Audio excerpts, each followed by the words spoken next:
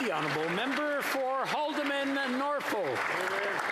Mr. Speaker, our energy security policy is as important as our defence strategy.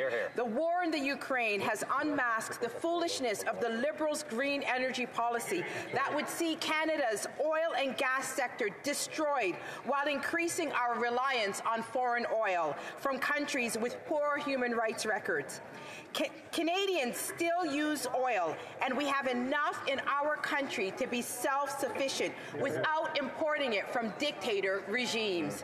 Canadian oil and gas can replace Russian oil and provide energy security to our allies when it matters, and it matters now. Right now, when Russian oil is fueling an unjustified war and creating refugees and a humanitarian crisis, Canadian energy exported to our allies would hamstring illegal wars while creating jobs, growing the middle class, and supporting Canadian families. Now it's time for Canada to step up to the plate by getting our oil and gas to the market.